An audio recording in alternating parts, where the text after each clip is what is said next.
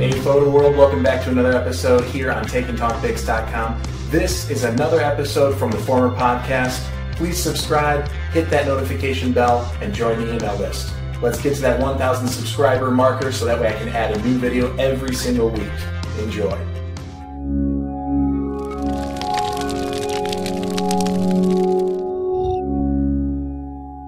Hey Photo World, takeandtalkpics.com. I'm Rob Kruger. This is episode 48, featuring photographer and artist Tom Phelan. Well, that's the thing. You'll learn as time goes by what works best. I don't like seeing myself as a salesman. I mean, I never want to feel like a used car salesman or feel like I'm being perceived like one. So I try to be careful.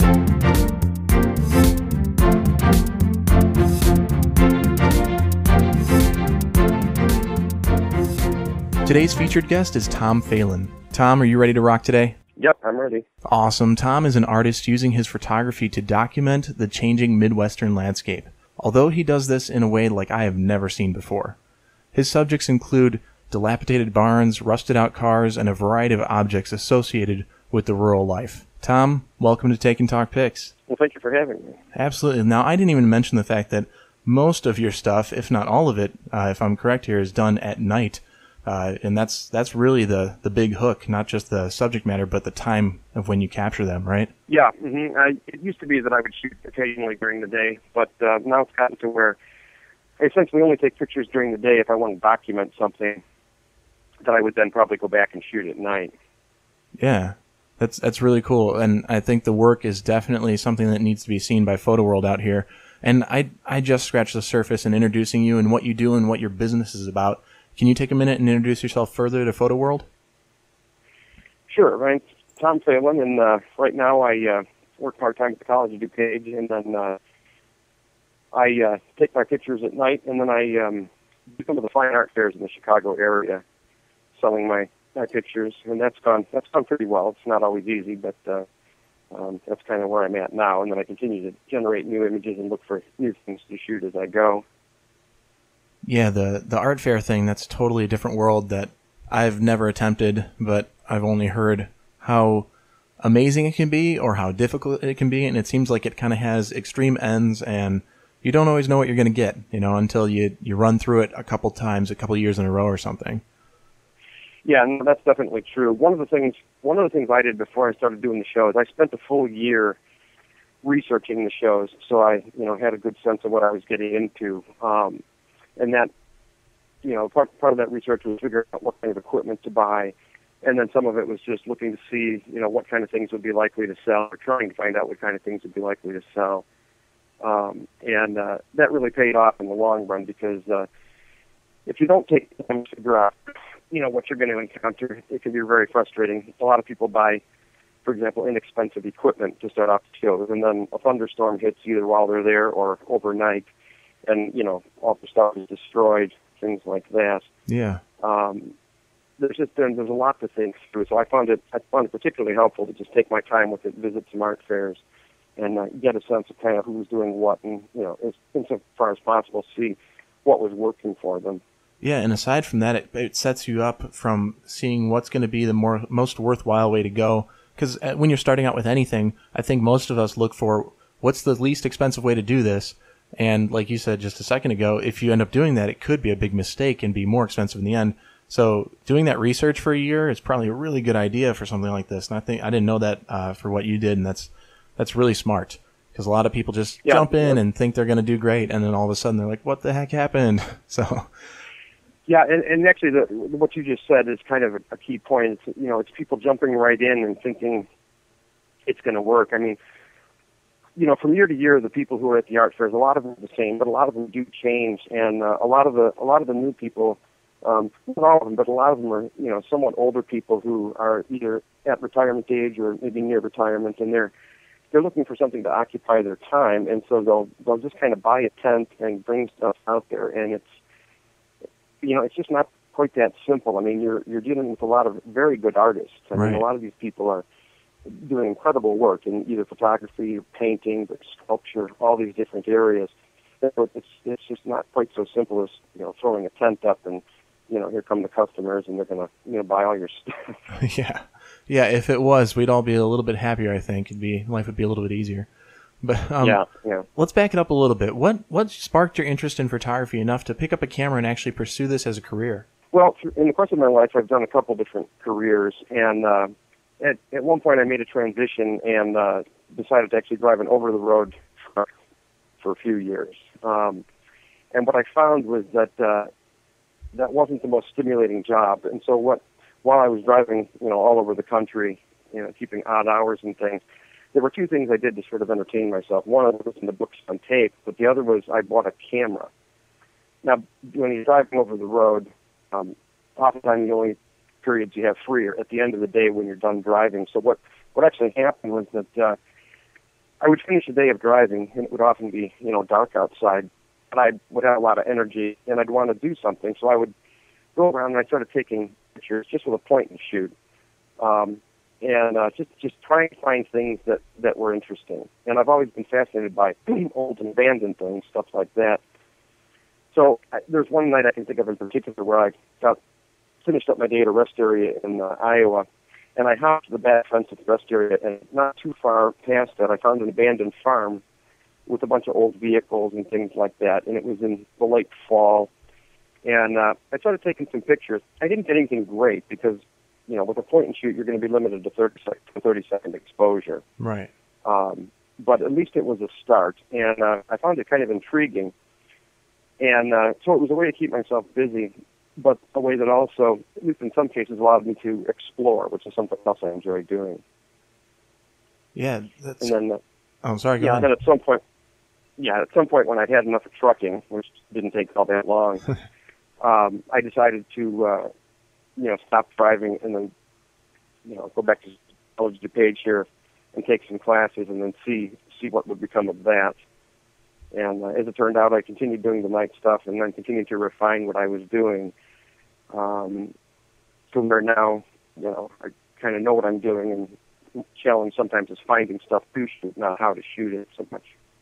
Yeah, it was just like it's a little side interest thing. Like, it's fun to take pictures. Let's see what we can do. And then you're using the only time you had, which happened to be at night. And I don't know many people that really focus in on shooting at night as their primary subject or time of day to do so. And the few that do, it seems like it's only out of convenience for their schedule that was the only time they had, and then discovered, oh my gosh, there's a whole possibility out there. There's a whole other world. And I think it's really awesome because it's looking at your work. It's stuff that I think most photographers would be like, oh my gosh, I want to go out and get a picture like that. I want to capture something like that because it's so interesting. Yeah, it is fun to do. It is, part of one of what I see as being the barriers to entry sort of to doing night stuff is that it's hard to be up all night. Especially when I do it consecutively for a period of time. And unless my body's already adjusted to being up all night, it gets harder and harder as the days go on. Now, the period's never gone more than about 2 weeks because that's the limit of useful moonlight. It's about a 2-week period, the week before and after a full moon. But it is fun and it's very gratifying. So is there some sort of golden hour by moonlight that we need to know about? No, it's interesting you ask that because that's one of the neat things about shooting at night is that whereas you've got that golden light at the beginning and end of the day, for me the whole night winds up being something akin to that. I mean, it's not always the same. It depends on the weather conditions and things like that. But I think a lot of it has to do with the ability to have the stars in the background, kind of setting a broader context for whatever's being shot. Yeah. It's so different than what you're used to seeing during the day that even if, it's not a very warm-colored light, for example, like you'd have during a sunset, it's still different enough to be interesting. And then actually, when clouds and things come into the picture, that can often add a lot to the picture as well. If it's completely overcast, then I don't even try to shoot. There's not a whole lot that I've been able to do of the sort that I like when it's completely cloudy. But yeah, there's just a lot of opportunity out there. And then the other thing too is that because it's dark, that gives me the opportunity to control the lighting. Whether using a flash or a spotlight, these are different things that I've tried over the years now. There's just a lot more control you can have. You're not limited to, a 500th of a second or a 1,000th of a second at whatever aperture you care to use. if the exposures are it may feel like more control to you, but I bet a lot of people out there going out to attempt this for the first time wouldn't come close to the results you get. So I mean, you got to give yourself a little bit more credit than that, and saying that it's easier to control, because I think there's something more to your work than just using the moonlight, and you have that longer shutter speed to play with the flash. You know what you're doing, you know what you're looking for, and it's definitely an art. It just pieces together. It's definitely an art. And I feel like we're going on these tangents already, and I love the conversation, but I want to get talking about your business and talk about the art fairs specifically. You did that research for like a year, just kind of figuring it out before you jumped into it. But since you started and in the years that you've been doing it, is there something you had to learn the hard way? Something that didn't go well, a failure moment concerning these art fairs that, oh my gosh, once that happened, you learned a lot and now you're better because of it? Yeah, a lot of it, there haven't really been any giant aha moments. I mean, it doesn't, for me at least, it doesn't work that way. It's more a continual process of refining what I do, both in terms of sales, but also in terms of presentation, even in terms of, what kind of fine artwork I want to generate. I mean, I always shoot things that I like. There's never a doubt about that, but you have to always pay attention to what seems to work. You've got to find the right venues, and actually that's one of the people who do art fairs. We all joke about, what is controlling what happens here. I mean, the show can be good one year, and then the next it's not so good, or a show can be terrific for one person but not for another, even if they have similar work.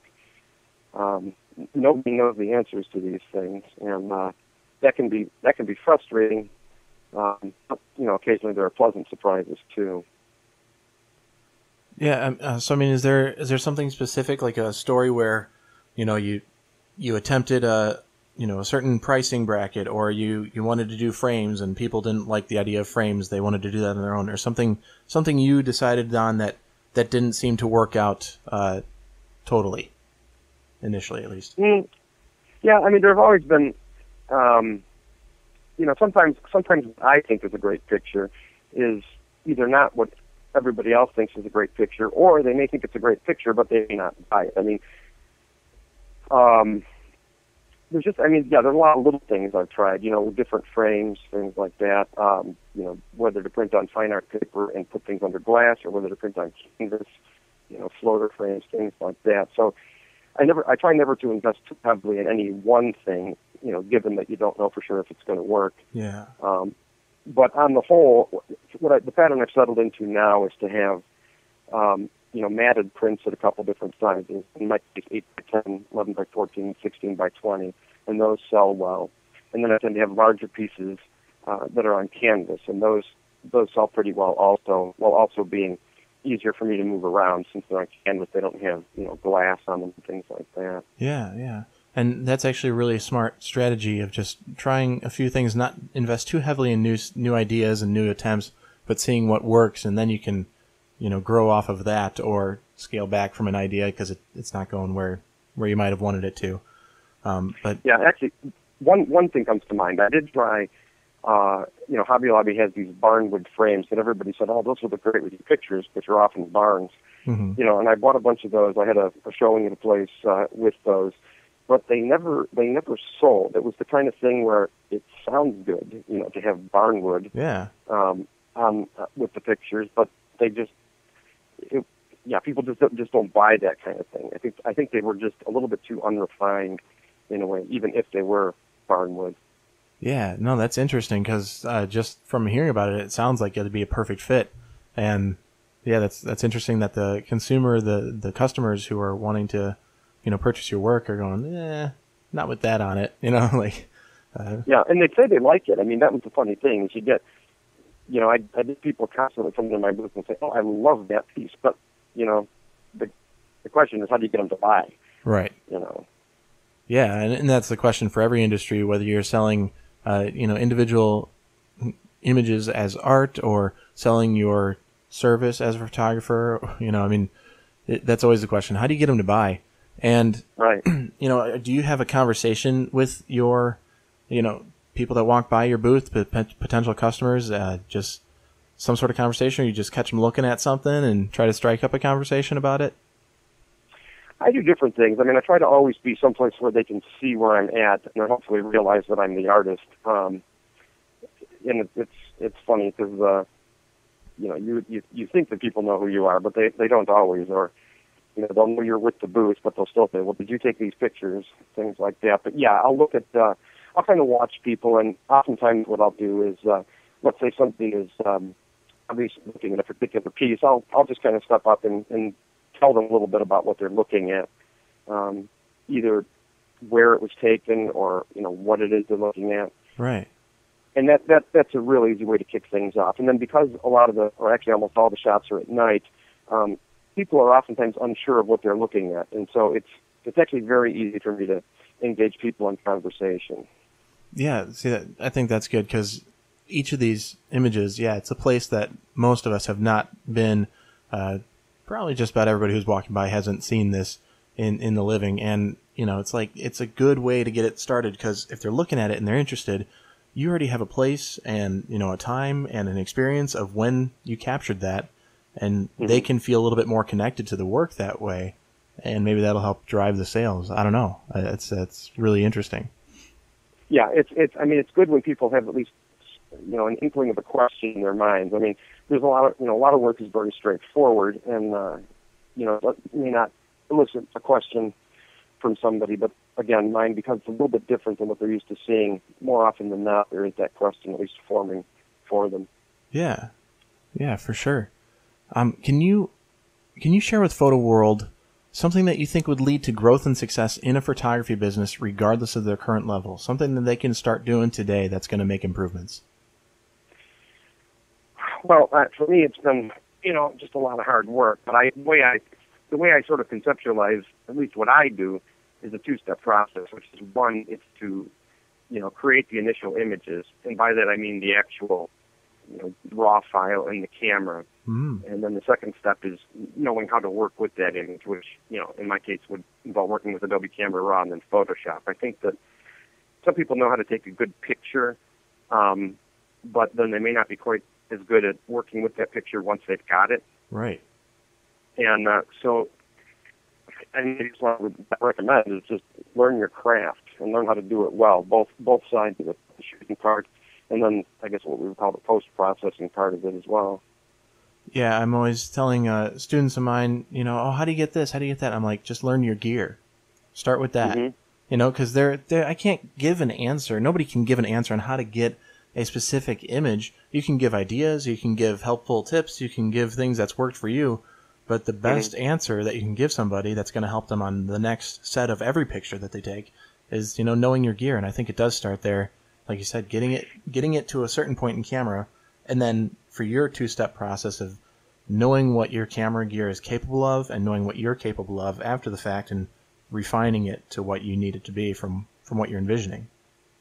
Yeah, and that's the thing is you almost want to, there's some things we call overlearned skills, and that's what you want it to be, because then you're not, like when I first started doing the night stuff, I was having to focus as much on how to get the pictures or how to set things up as I was on anything else. But eventually, I can focus on, what I'm dealing with and how I want to frame it to get something, as opposed to the actual steps that go into it. I don't know if I'm clear about that, but if something's overlearned, it's like writing. You don't think about how to write; you just write. Yeah. No, it frees you up to focus on other things. Yeah, I'm getting it. Like you just get it to a point of being, instinctive to just know where you're supposed to go with this, and it's just when you walk into one of your scenes, you already go in and hey, you know what? It's this level of light from the moon. It's this clear of a night. I think I'm going to start with these settings.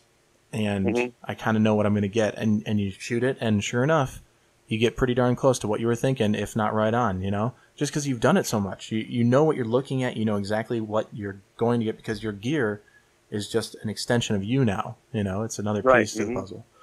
Yeah, and that's particularly important if you're dealing with conditions that are changing real fast.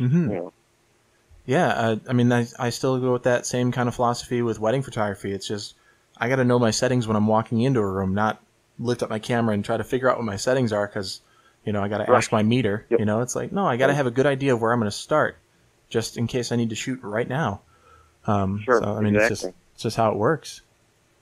So I'm wondering if you've got a good one for us, a good little story on an I made it moment. And it doesn't have to be a big, a huge publication or anything. Just this, simple feeling of validation where it's like, you know what? Hey, this is paying off. I'm doing it. I'm making it. Have you had a time like that where you felt that come to you? Yeah, like I mentioned, a lot of my feelings of like success and things have built gradually. But I do remember one moment where I was at an art fair where it was one of the top fairs in the country, and I had a very big piece. In fact, I don't even print as big as this piece was generally because it's too hard to move around. But I remember, somebody coming by and, very little discussion or anything, just saying, "I'll take that," and it was, a price. It was a good amount of money. But I remember thinking to myself, wow, I created something that somebody wants enough to pay that amount for, and to just snatch up off the wall and take it home. It was a good feeling. And did you ask them where they hang out and who their friends are? I didn't get a chance to do that. You got to get on their list, man. That's awesome. I think that's the dream as artists, where we just get somebody who sees it, knows they want it, and they're not concerned with anything else other than how do I get that in my home? How do I get that? How do I hire you as the photographer? I see your work and I know I need you to be my photographer, or I need that piece of work in my home. Like, I think that's the dream. I'd say that's even better than a publication, because a magazine is in it for something, but an individual person, it's only about them. They're in it for themselves. It makes them feel good or happy, or they enjoy the look of it, So yeah. Mm-hmm. I think there's something a little bit more personal there, and that connection really improves it. Yeah, and that's one of the nice things about the art fairs, by the way, is that it is an opportunity to get to talk to people. It's something to have something in a gallery, and that you find out somebody bought it, but to be able to interact with people is really important. And also, like you talked about, being able to tell a story. The stories are part of it oftentimes. Yeah, right on. And you do these art fairs, you are kind of plugged into that community, that network. There's other artists that you've worked with and talked to and been seeing at the same shows. During your photography career so far, what is the best advice you've ever received? Oh, gosh. I don't know that I've received that much. I've always kind of been out trying to figure out things on my own, I guess, is what it's come down to. Has anybody ever mentioned anything that it kind of, you heard it and it clicked for you and you're like, I'm going to try that, and it worked out? Smaller things, different tips about presentation, things like that. But give me an example. Oh, just like with my booth. There was, when I first was doing this, I tended not to leave enough room in the front of my booth for people to easily walk through, and that creates kind of a closed up feeling for people. Yeah. I think maybe you were looking for something a little bit broader. This is fairly concrete. No, I'm not. I'm looking for these little tiny things, because in the long run, all these little things are the big changes that add up to making a business really shape into the model it needs to be. So I think this is good, and it's always that little stuff, like somebody walks over and, hey, Tom, why don't you just open this area up a little bit, give them 3 more feet to walk by. That'll introduce a space where people can feel invited rather than afraid of, because they're claustrophobic about it, So, it's just that little bit could have been a huge change, whether or not you saw the effects of it instantly or not, but it could have been a big changing piece. There's no way to tell. Yeah, actually, I'll give you an example, Rob, of something that happened earlier this year that's related to that. And it's, sometimes you can have unexpected effects of things. So I did an indoor show this year. And at the show, they decided to put me up on a little stage. It was at a school, and they had a little stage. And they thought, well, if we put Tom up on that stage, we'll kind of highlight his work and stuff like that. Well, the actual effect of that was to create an invisible barrier that people would not cross. There were like 3 little steps that you had to go up and then walk a few feet to get to me. And people would stand there at the edge of the steps, and they just wouldn't move, and then you would say to them, well, feel free to come on up, and they'd get this almost look of relief on their face, and they'd come up, but it was sort of a strange thing to observe. I was immediately aware of it, too. But trying to help me like that, it didn't work out so well. I mean, it was again unintended, but yeah, I mean, the purpose of a stage is everybody's attention is there. But if there's a whole place is being taken over by competing things that are competing for our attention, everybody's walking by these booths and looking downward and straight forward there. Nobody's looking up. Nobody's gonna notice the stage area. It's just kind of blurred in the background. That's terrible. Yeah. So it's like I get the idea, but it's like, man, that is a backfire for sure. It stinks. But good to know. So when that offer comes in the future, we want to kind of highlight you. You'd be like, nah, I'm good. Yeah, you can highlight me. Don't put me on the stage. Yeah, I'm good on the floor with everybody else, where all the people are. So awesome. If you had to start over, if you just had to take the same gear and the same knowledge that you have today, and knowing what you know, but there's no business, you don't have any history, no portfolio on your site, no website for that fact. What would you do first? What would you do to start it off again? Well, if I could start over again, having none of my gear, but having the information I have now, I would go out and do what I do now, which is fairly targeted shooting. When I first started doing this, I would go drive around and look for places to shoot during the day, and then go back and shoot them at night. Now I tend to look for places, using Google Earth and things like that, and then go shoot them. Or I'll actually take a trip specifically to an area like North Dakota and shoot that. And so that's what I would change. I would have done a little less driving around randomly, and been more targeted in what I do. And I think the original approach to it with the name all fits really well together. Share that with Photo World, what you call your project, what you call your art. Oh, Shot in the Dark? Shot in the Dark. That's brilliant. That's how you started looking for this stuff, just a shot in the dark, driving around looking for it. And yeah, which that's exactly how it was. I mean, so and there was enough stuff out there originally to be able to shoot. In fact, I'm sure there's still a lot of stuff out there. I just it's a better use of my time to just do things that way. In fact, one thing I've noticed, I recently, just a few days ago, I had to do some more backing up of my photographs so that I don't lose them, kind of thing. And as I was doing it, I looked and I could see the numbers of photographs I took each year, and it was interesting to see that starting in 2009, the number of photographs I've taken each year has gone down by roughly half. Wow! And it's not that I'm not out shooting; it's just that I'm much more selective about what I shoot. Yeah. No, I think there's two different directions that photographers go, and they refine their skills in a way that their business grows and they have to shoot a lot more, or they refine their skills in a way that they don't need to shoot as much. And it's kind of cool how those two play against each other, because they feel very opposite, but they both actually equal success, or at least the path to it, or same path on it. I don't know. It's pretty cool and interesting to think about. Yeah, I'm hoping the trend levels off. I mean, otherwise in about 15 years I won't be shooting at all, but I think it will. So. Yeah, you're like, I can only do half a picture. This is just weird. Mathematically, it's not working out anymore. I got to get a micro four thirds camera just to make it make sense. That's right. So when you're shooting, what's one piece of gear that you cannot live without when you're shooting?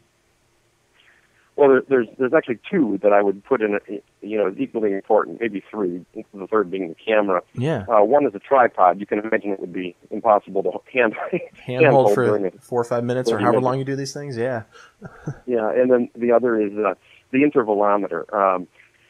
The intervalometer is just a fancy name for a trigger that holds the shutter open. I tell people that I meet at the art fairs, because a lot of times people are curious about the night stuff, and actually a large number of them have tried doing at least a little bit of night stuff, but you're basically limited, even with the fancy camera, to around a 30-second exposure, right? Without an intervalometer, and 30 seconds just it's not light enough. Or I mean, it's not enough time to get much, unless maybe you're shooting downtown Chicago or something. Mm-hmm, mm-hmm. Yeah, it's annoying how the limitations of the camera still can get in the way, but Intervalometer, that is fancy. I don't know if I've ever heard it that way. I just always called it a cable release or, something like that. Yeah, So. it's just a fancy name for the cable release. Is it digital? Does it have? Yeah, it's digital. It has a little bit more to it where you can dial things in. Oh yeah. I mean, you can tell the camera to do like 8 5-minute exposures. You could tell the camera to take a picture in 4 hours, and wow. it is pretty neat. But what's nice about it is that with the intervalometer, I shoot, since I shoot with more than one camera when I'm out, I don't have to be right next to the camera, to end an exposure, or to start the next one, that kind of thing. Right. No, that's really cool, and sounds like a really important piece for your gear and in your work. Couldn't do it without it. So. What kind of tripod do you use? I think the tripods I have are Manfrotto. Yeah, they're good. And there's nothing special about them, but they do have ball heads on them, which I've always found a little easier to work with. They are workhorses and super sturdy. That's what I use as a Manfrotto, and it's just solid. Yeah. Awesome. Yeah, they've been good companions. There was one I accidentally ran over.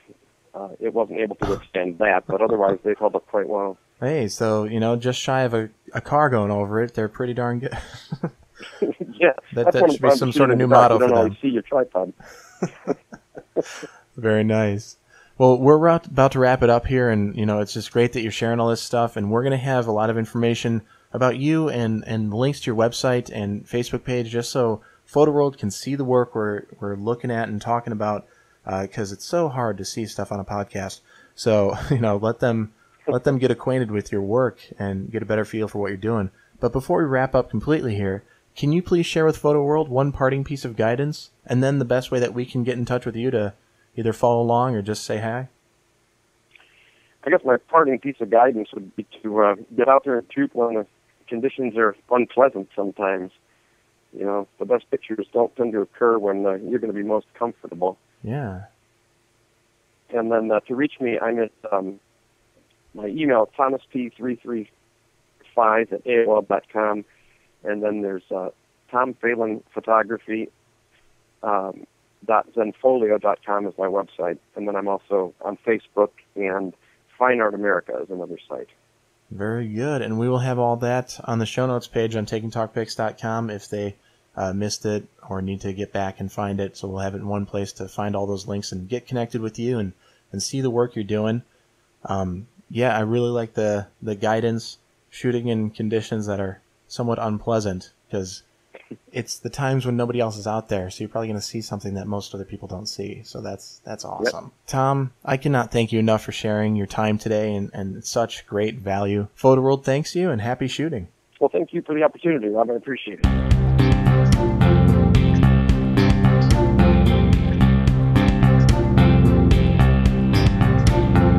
Photo World.